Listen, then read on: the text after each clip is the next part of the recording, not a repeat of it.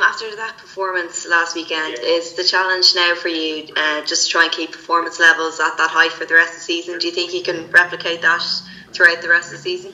Yeah, well, it's always going to be more difficult when you travel away from home. So, respecting the opposition is the big thing. So, reasonably short week this week. Guys have worked hard in the few days that we've had. So, a couple of changes in the team, as you will have seen as well, which just gives us that bit of freshness.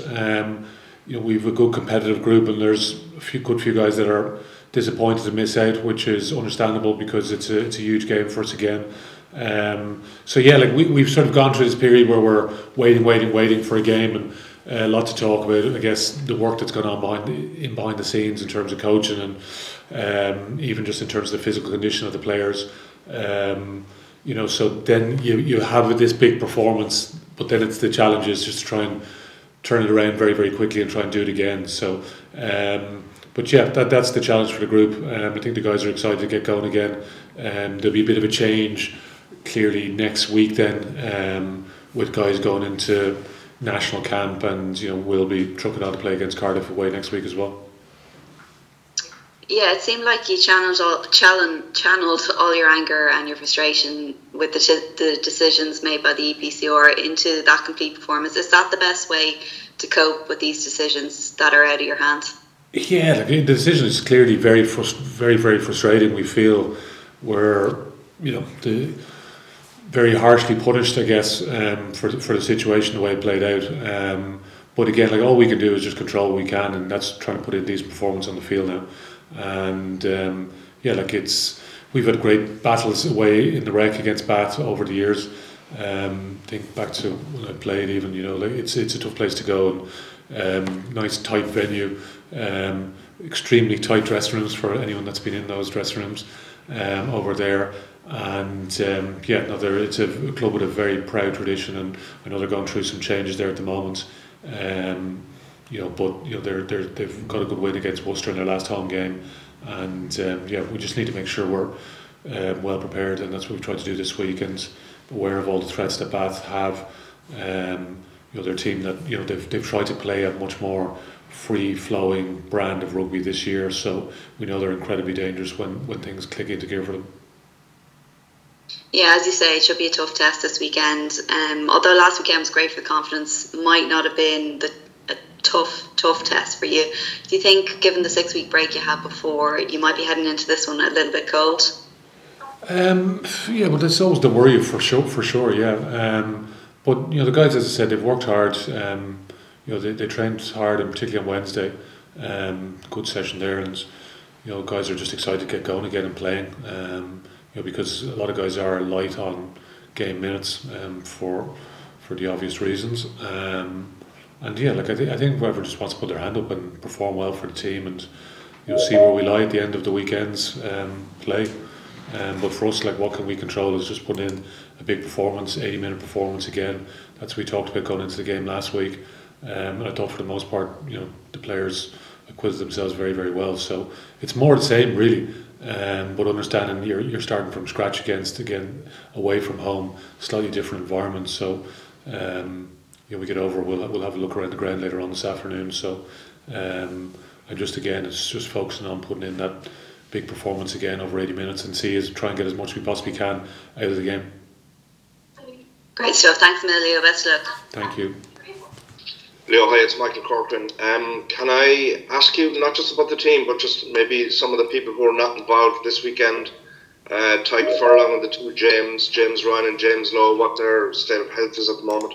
Yeah, well, James, he came on at half-time at the weekend against Montpellier. He trained on that Tuesday, yeah. So he just picked up a niggle on that Tuesday. Yeah, it was very unfortunate. One didn't even seem to have a major event, but anyway, he's a strain, so he'll be out for a few weeks. James and Tyke, James could have been touch and go, but we were happy with how Ross and Josh went last week. Obviously with Ryan Baird coming back as well. Rhys Ruddock had been sick as well, so he missed the early part of this week. I think again because the week was so short.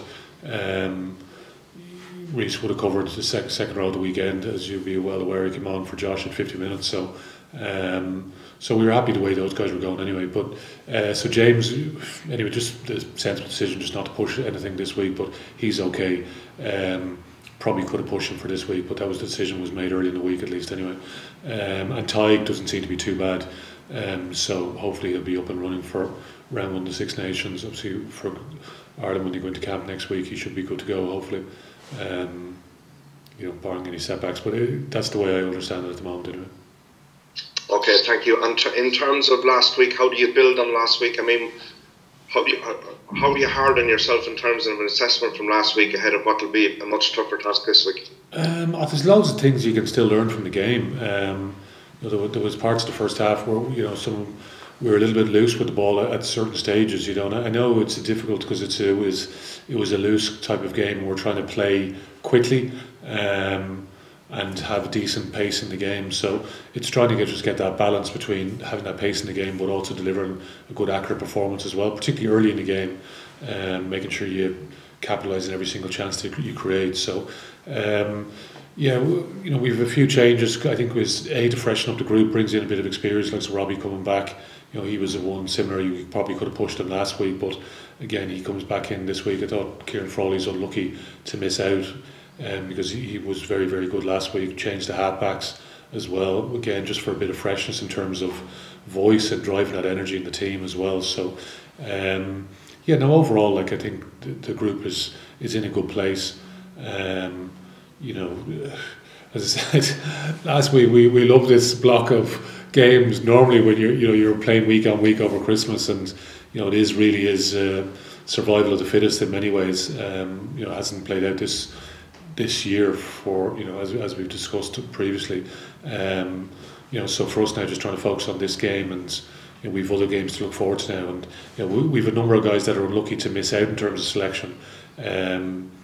Getting a little bit tight on time, or just some good competition in the group. So some very, very close calls all across the board. So I could talk about some of the guys not involved all day here on the call, but hopefully we'll see a lot of those guys feature now next week, and it's going to be a great window for a lot of those players during the Six Nations to play games, and for us to pick up valuable points during that period as well. And just a final question from me: the fact that Bath are not really going to be involved, does that give them that free shot, make them more dangerous to play against? Definitely, and that's sort of has been our mindset here, looking at Bath over the last while. So when we played in the Aviva before Christmas, we had lots of good stuff in the first half, but we had a massive drop off, and we were very frustrated, playing group and coaching group after the game with just how we managed, particularly the second half. So that's the thing that's been sort of a big piece for us, is just trying to push that 80-minute performance, and we just got to be able to deal what's in front of us on the day as well. Bath have a lot of quality in their squad, and we need to make sure we're prepped and ready for the threats that they will bring. So particularly when they're at home. Good man, thanks. Have a good one. Thank you. Hi Leo, Aisling here from Off the Ball. How are you? Good, thank you. Good. There were 16 Leinster players that have made the Ireland squad, an incredible number of players. Kieran Frawley and neither Harry or Osborne weren't in it. That was a bit of a surprise. What's your thoughts on all of that? It was great for the guys selected. The three players you named. Harry's been a little bit frustrating for him. He's just come back to training now, so he's missed a good chunk of this period. Not just in games, and obviously very few players have got the opportunity to play games, but even from a training point of view as well. So because we've got games during the Six Nations, I think it's important that those three, amongst other players, just turn their attention to that now, because there's a great window of games. The games being postponed just means there's a window for guys to play. So they just got to turn that into a positive for them, and they'll get their chances now during the Six Nations window to play.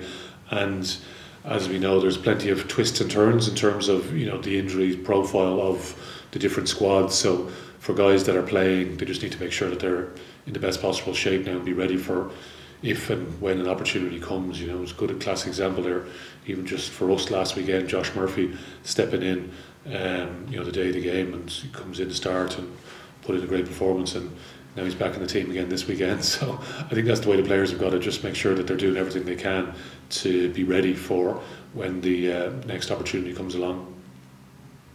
And I'm sure the lads are probably upset they haven't been called up. You as a coach, would you ever step in there or chat to them about this sort of thing? Just touch a base with them, really. Like, I understand some of the disappointment of on the receiving end of many of those calls myself over the years as well. So,